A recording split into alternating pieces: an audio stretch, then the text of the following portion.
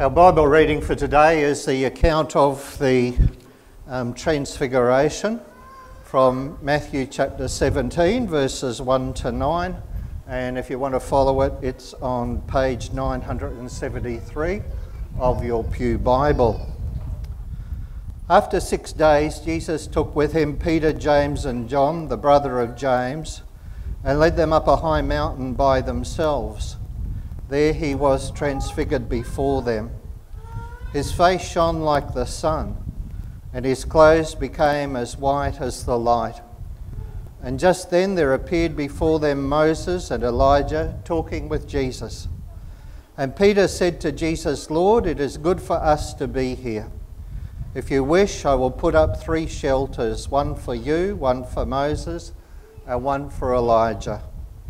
And while he was still speaking, a bright cloud enveloped them, and a voice from the cloud said, "This is my Son whom I love. With him I am well pleased. Listen to him." And when the disciples heard this, they fell face down to the ground, terrified. But Jesus came and touched them. "Get up," he said, "don't be afraid." And when they looked up, they saw no one except Jesus. And as they were coming down the mountain, Jesus instructed them, "Don't tell anyone what you have seen until the Son of Man has been raised from the dead." Let's bow our heads in prayer.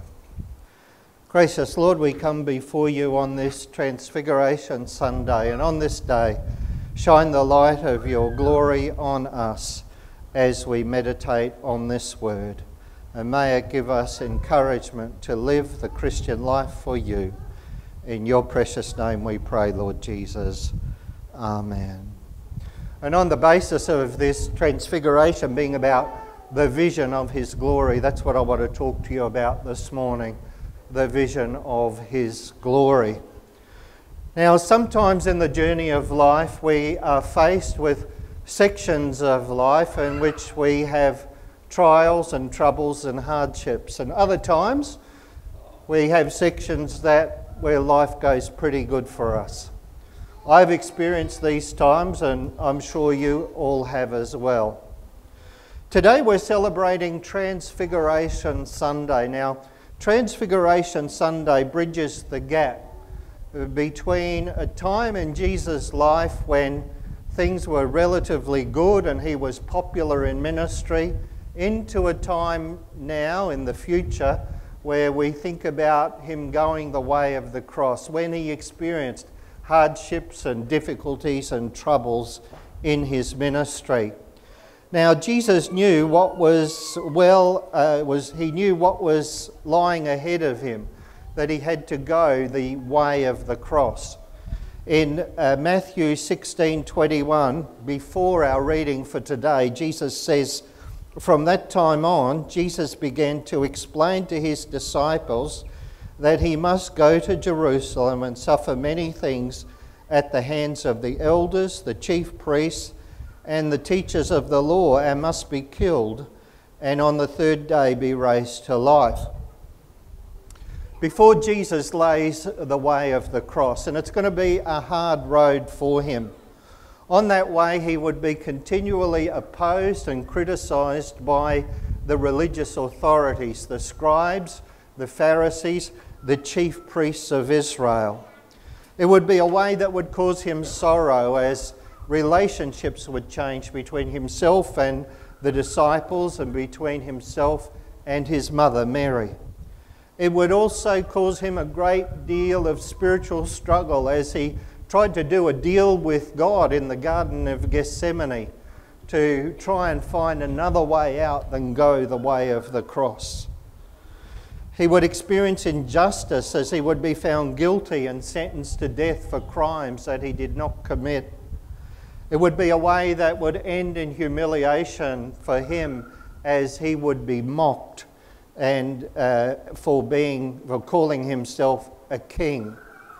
He would experience betrayal by his disciples and also by the crowds who once followed him. Worst of all, at the end of this way of the cross, he would suffer, worst of all, God forsakenness, when he would cry out, my God, why have you forsaken me?" from the cross. The way ahead was not rosy for Jesus. What actually gave him strength to go on in the face of such hardship? What gave him courage to face the future? What gave him faith not to abandon everything and just despair and drop out? Well, it's what we celebrate today in the Transfiguration. Let's look at the text and explain the text. After 6 days, Matthew writes, that means that this was a Sabbath, this was a worship day, a day when the Jewish people spent time with God. It was a Saturday. And Jesus took with him Peter, James and John. These three were his really special disciples. And he took 3 with him so that, according to Jewish law, there could be 3 witnesses to establish that what was actually seen was the truth. And he led them up a high mountain by themselves, and this was probably the mount called Hermon. And there he was transfigured before them. His face shone like the sun, and his clothes became as white as the light. Now, this was more than proof that his mother Mary washed his clothes in Omo white. It was proof that he was truly human and truly divine, as the glory of God shone out from within him. It was the revelation of the glory as to who he really was, as the second person of the Trinity, as Father, Son, and Holy Spirit. And this encouraged him to walk that way of the cross, to go that difficult road.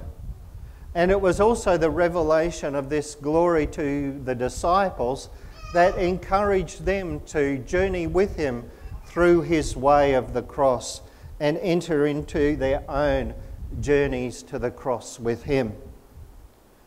And just then, Matthew writes, there appeared before them Moses and Elijah talking with Jesus. Now, Moses is the representative of the Old Covenant, the law, and Elijah is the representative of the prophets. And he was the appointed restorer of all things. And both the law would be fulfilled and the prophets would be fulfilled through Jesus' death upon the cross. The disciples here witnessed the confirmation when Jesus said to himself that I fulfill the law and the prophets. Luke 9:31 actually tells us that Moses and Elijah talked with Jesus about his own death. So he knew what was coming.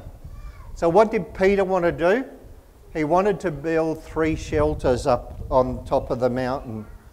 But as he was speaking, God interrupted and he said, "This is my son whom I love. With him I am well pleased." Now, we've heard these words spoken before to Jesus at his own baptism.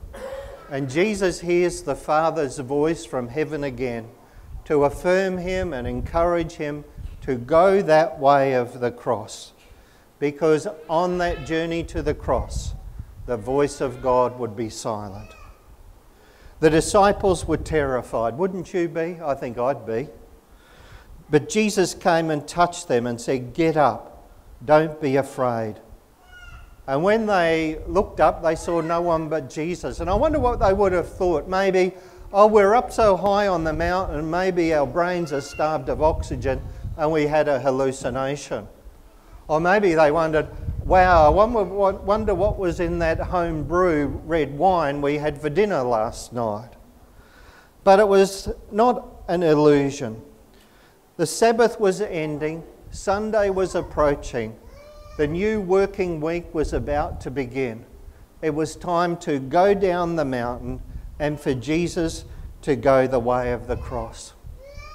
And Jesus said that no one was to be told about the Transfiguration until after he was raised. Now, why is this? Because true glory is only revealed in suffering. There's no easy way out like Peter, who wanted to build 3 shelters up the top and stay there in the glory forever and ever. No, glory only comes in the valley of everyday life through the pain and suffering that we all experience as we journey in this broken world. Jesus never left Peter, James and John on the mountain. He took them back down with him and took him on the journey of everyday experience to the way of the cross. It's a journey that all who would be Jesus followers must undertake. Once again, Jesus said in Matthew 16:24, just before the Transfiguration, "If anyone will come after me, he must deny himself, take up his cross and follow me." One thing that can be guaranteed about the Christian journey is that it will always have times of hardship, troubles and trials. We will have hardships as we carry the name of Jesus Christ in calling ourselves Christian. There will be people who will reject us because we believe and try and live by the plain truth of Scripture. They will persecute, laugh and mock us for going to church and trying to follow God's will and ways. We will also face the hardships of living in a broken, imperfect world. Just because we're Christian doesn't mean that we're immune to strife. A child may die, a friend may betray us, flood or fire may strike, a financial difficulty may arise, an illness may debilitate us, a sibling may worry us. All of these hardships in life and the other hardships we have can cause us to stumble and fall. They can cause us to crash out of the way of the cross, to give up on God, to give up on everything and just throw it all in. But what can keep us going when we face the trouble and the hardships of life? What can help us to keep moving when we're facing insurmountable odds and we just want to chuck it all in? Well, the answer is the vision of his glory, the vision of Jesus' glory. On Mount Hermon, the vision of Jesus' glory was given to his 3 disciples. But on the cross, the vision of his glory was given for all people to see. In Matthew 27:54 it says, "When the centurion and those with him who were guarding Jesus saw the earthquake and all that had happened, they were terrified and exclaimed, 'Surely he was the Son of God.'" It was there on the cross that Jesus' true glory was revealed. The vision of his glory was also given to his disciples before he ascended into heaven, and he told them to go and make disciples of all nations, baptizing them in the name of the Father, the Son and the Holy Spirit, and teaching them to do all that he had commanded them. And surely he would be with them to the very end of the age. So where do we see the vision of his glory today? Well, we only see it by faith. And we see it in the word of the Bible, the Holy Scriptures. We experience it there by faith. We experience it in the water and word of holy baptism, where by faith Jesus comes and, as Glenda said in the talk, washes away our sin. And we experience it by faith in the sacrament of Holy Communion, when we receive the bread and wine, the body and blood of Jesus, Jesus himself given for us. One day, what we see by faith, we will one day actually see. And that will happen either when the Lord returns, if he returns in our lifetimes, or in our Christian deaths. And then we will see him as he is, according to what John says in the book of Revelation, dressed in a robe reaching down to his feet, a golden sash around his chest, his head and hair white like wool, his eyes blazing like a fire, his feet like glowing bronze, his voice like the sound of rushing waters, his face shining like the sun in all its brilliance, just like it was at the Transfiguration. And he will say, as he said to the disciples on that mountain, "Do not be afraid. I am the first and the last. I am the beginning and the end. I was dead, and behold, I am alive forever and ever, and I hold the key of death and Hades." Jesus holds the key to all of that which would bind us down and which would call us to crash out of the life of faith. Jesus, who was transfigured, who went the way of the cross, was victorious in life and in death for us. And we know that he now reigns all victorious, all glorious, at the right hand of God the Father Almighty in heaven. So, in the strength of this vision of his glory, that we can receive the grace, the faith, the strength, the courage to live for God now and remain faithful to our call to be Christian and endure our particular way of the cross and the particular hardships, troubles and trials of life that we have. And as we journey this way of the cross, it always ends in the vision of his glory, when what we see now by faith will turn to sight and we will see him just as he really is, in all his glory and majesty and power. Praise and glory be to him this day and always. Amen. So Lord, let us keep before ourselves, as we journey the way of the cross on this earth, the vision of your glory, knowing, Lord, that you are the one in whom all things will be made new, the one in whom all that is of sin, death and the devil will be defeated, the one in whom we have glory, victory and power and peace in eternity with you forever and ever. Amen. So let's get the main man out the front with his mum and dad and godparents. So if you want to come out the front here, Nikita and Benjamin. Okay, so Nikita, if you'll come and stand there, please. And Ben on the other side of her. And Nicholas and Kira Lee around this side here, please. Okay, thank you. You're all done and dusted, and you'll be able to follow the words up on the overhead there. Okay. There is one body and one spirit. One Lord, one faith, one baptism.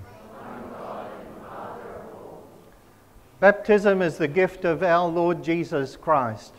When he had risen from the dead, he commanded his followers to go and make disciples of all nations, baptizing them in the name of the Father and of the Son and of the Holy Spirit. We have come together today to obey that command. Baptism with water signifies the cleansing from sin that Jesus' death makes possible and the new life that God gives us through the Holy Spirit. In baptism, the promises of God are visibly signed and sealed for us, and we are joined to Christ and made members of his body, the Church Universal. So we welcome you, Lincoln, and your family and friends. We give thanks for you and pray that you may know God's love and faithfulness forever. And so, Benjamin and Nikita, this is the part where you answer on Lincoln's behalf, and you would say the next bits in yellow, please. So, Benjamin and Nikita, will you accept the responsibilities placed upon you in bringing Lincoln for baptism? Then say together. I will. Are you willing to answer for Lincoln? By your own prayers and example, by your friendship and love, will you encourage Lincoln in the life and faith of the Christian community? I will with God's help. So I ask you together before God And with this congregation, you must affirm that you turn to Christ and reject all that is evil. Do you turn to Christ? I turn to Christ. Do you repent of your sins? I repent of my sins. Do you reject selfish living and all that is false and unjust? I reject them all. Do you renounce Satan and all that is evil? I renounce all that is evil. Almighty God, deliver you from the powers of darkness and lead you in the light of Christ to his everlasting kingdom. Amen. So, will you each, by God's grace, strive to live as disciples of Christ, loving God with your whole heart and your neighbour as yourself until your life's end? God's help. You have heard Lincoln's parents respond to Christ. Will you support them in this calling?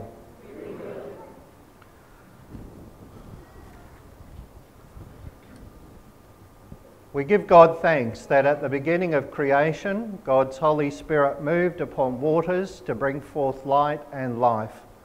With water, God cleanses and replenishes the earth, nourishing and sustaining all living things. Thanks be to God. We give God thanks that through the waters of the Red Sea, God led the people out of slavery into freedom and brought them through the River Jordan to new life in the land of promise. Thanks be to God. We give thanks for God's Son, Jesus Christ, for his baptism by John and for his anointing with the Holy Spirit. Thanks be to God. We give God thanks that through the deep waters of death, Jesus delivered us from our sins and was raised to new life in triumph. Thanks be to God. We give God thanks for the grace of the Holy Spirit who forms us in the likeness of Christ and leads us to proclaim God's kingdom. Thanks be to God. We now give thanks that God has called Lincoln to new birth in the church through the waters of baptism.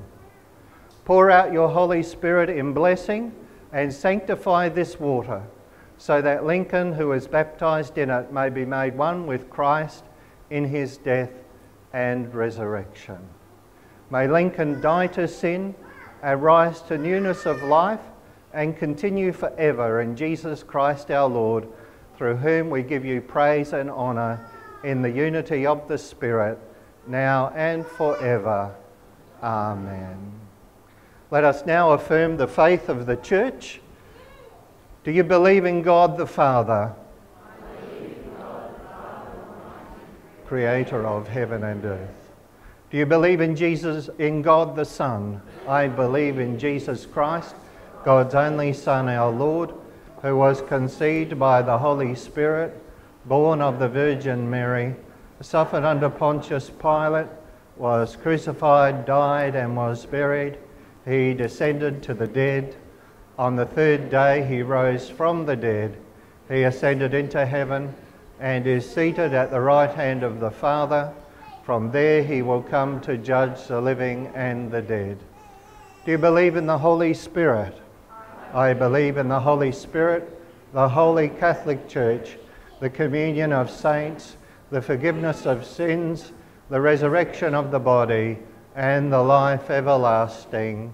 Amen. So, let's baptise the little man. Come here, matey. G'day. So, Lincoln James Taylor, I baptise you in the name of the Father, and of the Son, and of the Holy Spirit. Amen.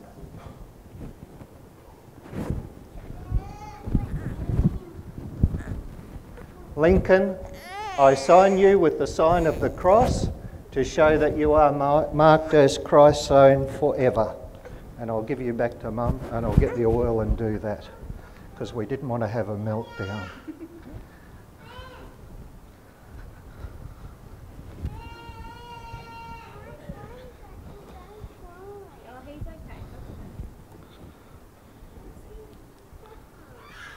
Can you just turn his head around here? I anoint you with the sign of the cross, Lincoln. Amen.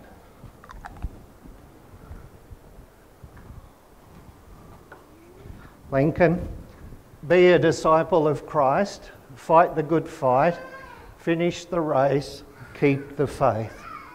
Confess Christ crucified, proclaim his resurrection, look for his coming in glory. God has brought you out of darkness into his marvellous light. Shine as a light in the world to the glory of God the Father. So in the light of that little piece of liturgy, Ephraim, you're going to light the baptismal candle from the Paschal candle there.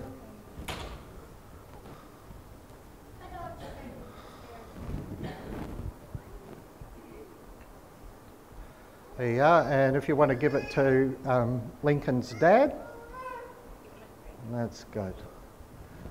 And Creed can hold it, how about that?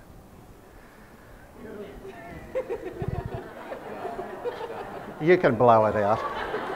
Good on you. Well done. Lincoln got done like a true older brother, hey, you know. Lincoln, God has called you into his church. We therefore receive and welcome you as a member with us of the body of Christ, as a child of the one heavenly Father, as an inheritor of the kingdom of God. So I just want to pray for you as a family. Gracious Lord, I come before you to thank you for Ben and Nikita. We thank you for the gifts of their children, of Lincoln, born into your family this day, and Creed. We pray, Lord, that you would bless them as they grow together in love as a family and as they live in the light of your love. Bless them richly, Lord, and may your goodness and grace go with them each and every day. And bless Ben and Nikita as they raise their boys in the Christian faith.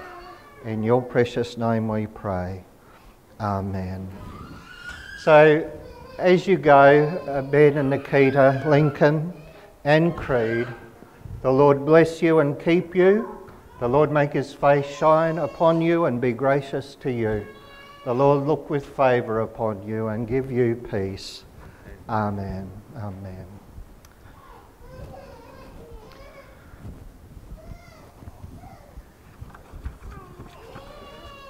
Oops, sorry.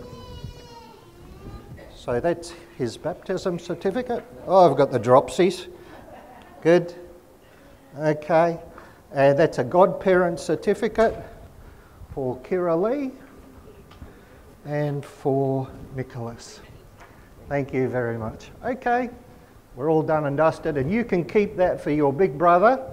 You'll light that on the anniversary of his baptism each year to remind him that he has the light of Christ living in him just like you do when you were baptised. Okay? Good, thank you.